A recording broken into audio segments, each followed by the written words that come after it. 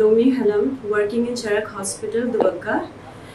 First of all, I'm very proud to be a nursing staff, and here it's been 3 years I've been working out here, and now I am ICU in charge.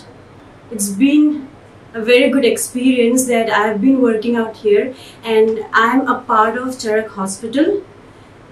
Since last 2 years, it was very tough for all of us because it was COVID period, and we have been dealing very tough because we got very sick patient and we do need to take care of them, and we were very much away from our family and friends. Still, just because of the staff, means our colleague, we were being always